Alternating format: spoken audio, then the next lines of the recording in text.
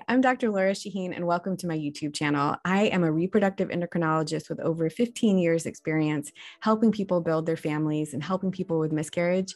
And today we're going to talk about 5 important things to understand and learn about miscarriage.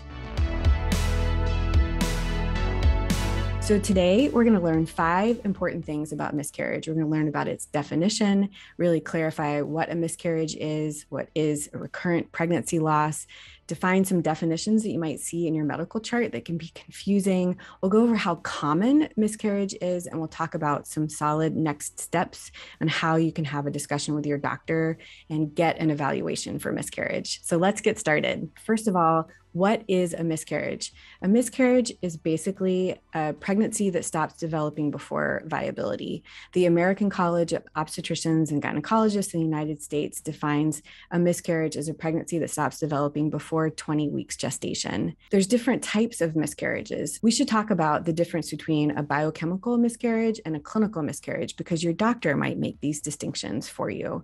A biochemical miscarriage is a miscarriage that stops developing before you can see anything on ultrasound or before somebody might be able to pass something or do a D&C that you can test outside of the body. A biochemical miscarriage could be a positive pregnancy test and then a period that's a few days late.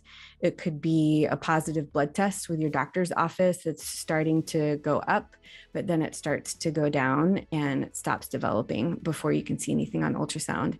Typically, a biochemical miscarriage doesn't get past 5.5 weeks of gestation or development. A clinical miscarriage is a miscarriage that happens after you can see something on ultrasound or you can test something that you can remove from the uterus. So even if you have just an empty gestational sac, or sometimes people call it a blighted ovum, which is kind of an older term.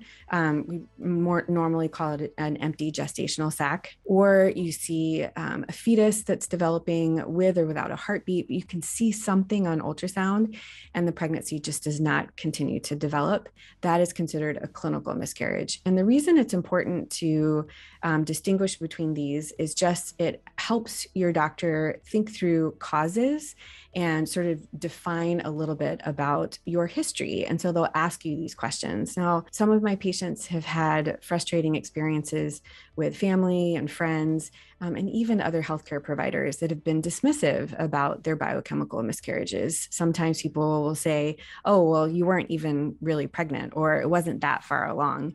And you really can't define someone's grief. If you felt dismissed, it's not okay. This pregnancy did count. Egg and sperm did fertilize, an embryo started developing to the point where a pregnancy hormone could be detected either on a home pregnancy test or a blood test in the lab, and it really does count. I think it's important to note that miscarriage really does not include 2 other first trimester pregnancy issues, an ectopic pregnancy or a molar pregnancy.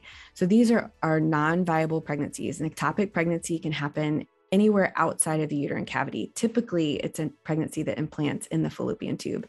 This can actually be a medical emergency and something that needs medical attention because if it's not addressed, then the pregnancy can continue to develop, result in bleeding, and truly be a surgical emergency. A molar pregnancy is a rare pregnancy complication in which the genetics of the embryo lead to a non-viable development of fetal cells that will not result in a viable pregnancy or a baby, and actually also needs medical attention because these cells can divide and grow so quickly that it can actually metastasize and needs close medical attention. But an ectopic pregnancy and a molar pregnancy are not considered miscarriages as far as this discussion is concerned. So what is recurrent miscarriage? So before 2013, a recurrent miscarriage was defined as 3 or more clinical miscarriages.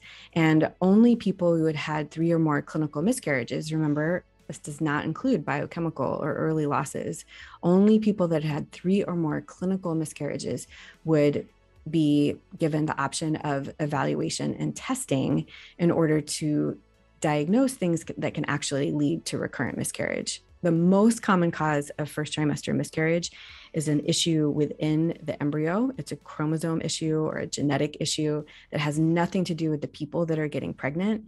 But there are some things that can occur in the people that are getting pregnant, like hormone issues, anatomic issues, et cetera, that can lead to an increased risk of multiple miscarriages. But before 2013, it wasn't recommended that those things were evaluated unless someone had 3 or more clinical miscarriages. In 2013, ASRM updated their definition to say that recurrent miscarriage is still considered 3 or more miscarriages for academic studies and research trials. But if someone's had 2 or more clinical miscarriages, then it warrants an evaluation. And this was a dramatic change. And this is something that I learned and it happened after my training. So there are going to be physicians out there that were trained before 2013 that are still thinking the definition for testing and treatment should really be 3 or more clinical miscarriages. But it doesn't end there. I'm going to read this to you. In 2020, ASRM changed their definition of recurrent pregnancy loss to, quote, a disease distinct from infertility, defined as the spontaneous loss of 2 or more pregnancies. They took out the word clinical on purpose. There are some studies that have come up in the last 5 to 10 years that have shown that people with recurrent biochemical miscarriages can have some of the issues that we look for in people with recurrent clinical miscarriages, anatomic issues, hormonal issues, et cetera.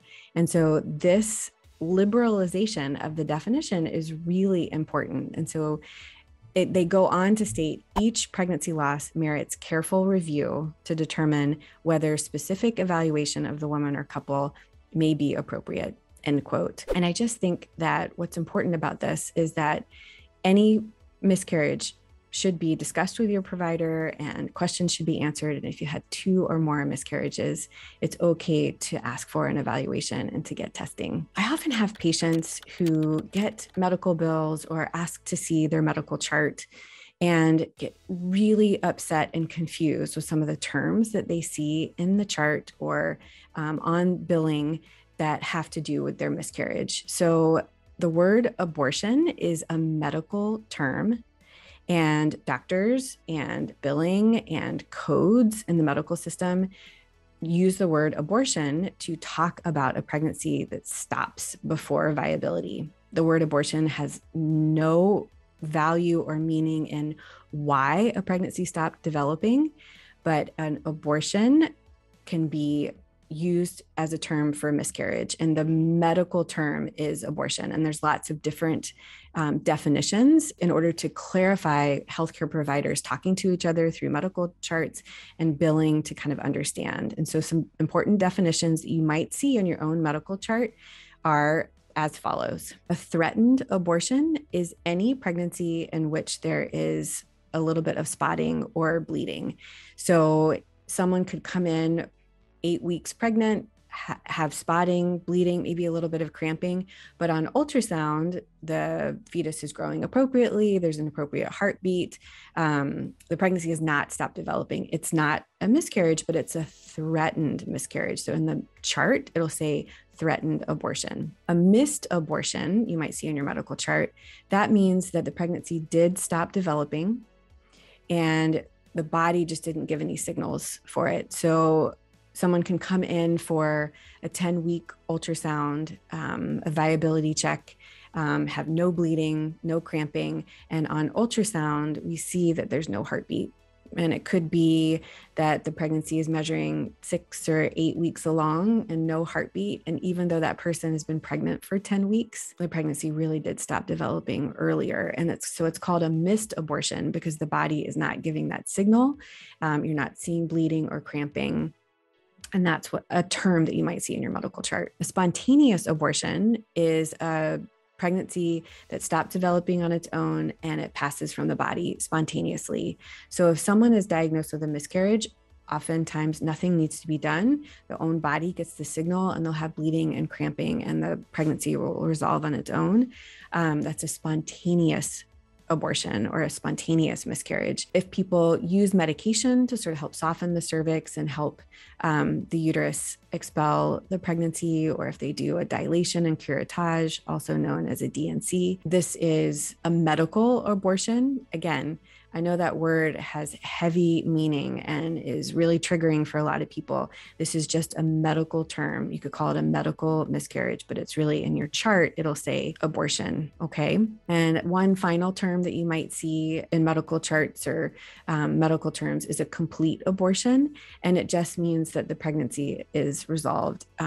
Whether it's that the hormone levels are completely back to zero, or someone had a D&C, or passed the pregnancy spontaneously or with help, the pregnancy is resolved and it's complete. So I just think it's really important to go over these terms because abortion has such a value term, and it sort of seems like you read that in your chart and you sort of feel like, oh my gosh, someone thinks that I had an abortion, that I chose to end this valued pregnancy. And that's not the case at all. It really is a medical term, and it's a way to communicate. And I just want you to understand. Number 4, it's important to understand just how common miscarriage is. It's not talked about enough, and it's so much more common than we realize. 1 in 4 clinically recognized pregnancies will stop developing before viability. 1 in 4 pregnancies will end in miscarriage. If you include biochemical miscarriages, that number is a lot higher. It's hard to define because people don't always report biochemical miscarriages. We don't always know that they happen. Sometimes people might just have a late period and not even realize that they would have had a positive pregnancy test. Biochemical miscarriages are so much more common and so much more normal than we really realize and talk about. And we're still learning a lot about this. But if you talk to someone, or if you're in a room with other people, there's someone else in that room that's also had a miscarriage. But because we don't talk about it, we often feel like it's just us or that we've done something wrong. And it's so much more common than we realize. Miscarriage risk can increase in certain situations. So 1 in 4, or about a 25% risk of miscarriage, that's across the board. But as we get older, both eggs and sperm don't work as well. And so as we age, the miscarriage rate goes up. So specifically for women and age 40, the chance of a miscarriage is actually 1 in 2. So 50-50 chance of a positive pregnancy test resulting in a live birth. If you've had miscarriages in the past, the risk of miscarriage increases slightly with each loss. So that risk of 1 in 4, that's a very general number, but and it can change based on your personal history. And so number 5, now that you've learned a little bit about definitions of miscarriage and what recurrent miscarriage is, what are the next steps? The next step is learning more, just like you're doing now. Right now, just learning. You are already learning how to ask questions and advocate for your care. Finding a doctor that will listen to you is really important. And you can start with your primary care doctor. You can start with your OBGYN. Say, listen, I've had a miscarriage. I've had 2 miscarriages. I really want to talk about testing and options, and start the conversation. If you are not getting answers, if you are not getting your questions really listened to, ask somebody else. Some primary OBGYNs or obstetricians will be well versed in recurrent miscarriage, but a lot won't. It might not be something that they see regularly, might not be something that they've really thought about since their training. And so it's important to ask your provider, do you feel comfortable talking about this or doing the evaluation? Or maybe when would I get referred? Some high-risk obstetricians or maternal fetal medicine doctors will focus on recurrent miscarriage, but they deal a lot more with later pregnancy issues, like early delivery, high blood pressure in pregnancy, chronic illness in pregnancy. Really, the specialists that focus on recurrent first trimester miscarriage, which is when it happens the most often, are reproductive endocrinologists like me. So we have learned a lot about first trimester pregnancy and care. And since most miscarriages happen at this time, we're the real experts in this field, but not every reproductive endocrinologist is going to be focused on it. And so it's important to do a little research before you have that second opinion or talk to the doctor and learn a little bit if this is something that they really focus on and that they can help you. So I'm hoping that you walk away from this video with a lot more knowledge about the definitions around miscarriage, just how common miscarriage can be, how you might see the term abortion in your medical chart and understand why it's there, and a little bit about how to take that next step and understand when to get an evaluation and who to ask. More information on this topic can be found on my website. You can find me on Instagram, on TikTok, and I've written a book just on this topic. So Not Broken, an approachable guide to miscarriage and recurrent pregnancy loss. I wrote this for you. You can learn all about definitions, evaluation, treatment, lifestyle changes for being healthier and decreasing your risk of miscarriage. I hope this was helpful. Please remember to like, comment, and share this video and stick around for more.